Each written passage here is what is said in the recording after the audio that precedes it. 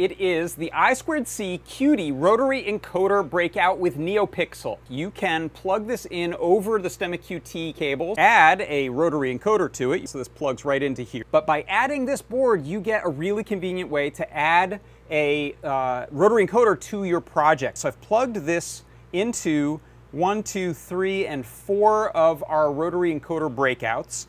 And then you can see we're getting an update on the encoder values of 3 of them. That's just what fit in the code here over I2C. So these have up to 8 of them chainable on a single I2C port because they have different address jumpers on the bottom side of them.